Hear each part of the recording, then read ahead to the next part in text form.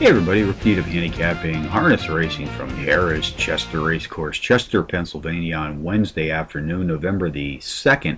This is my dayatthetrack.com race of the day. Let's take a look at race 7 this afternoon, folks, 2:40 p.m. Eastern Post Time.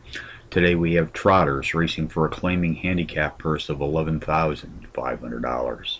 Contenders: number 1, Keystone Torch, number 7, Cal Chips Muscle, number 5, Chiseled, and number 3, Mystical Con.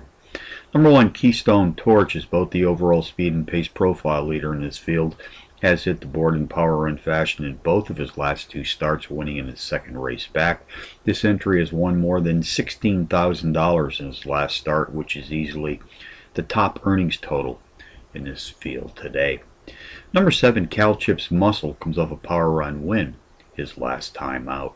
Race 7 summary: number 1, Keystone Torch, tops the contenders list, which also includes number 7, Cal Chips Muscle, number 5, Chiseled, number 3, Mystical Con, 1753 in the 7th from Harrah's Chester.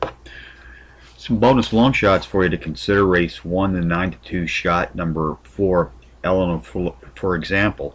Trackmaster Plus Power Pony qualifier is both the overall speed and class profile leader in this claiming handicap field today. Race 5, number 4, Marcus By, a 5-1 shot, the speed leader in this trotting field, qualifies as a Trackmaster Plus Power Pony. Recent past performance sheet show a power run win in his third race back. So from Harrah's Chester on a Wednesday, Rick Needham for dayatthetrack.com, reminding you as always to please bet with your head, not over it.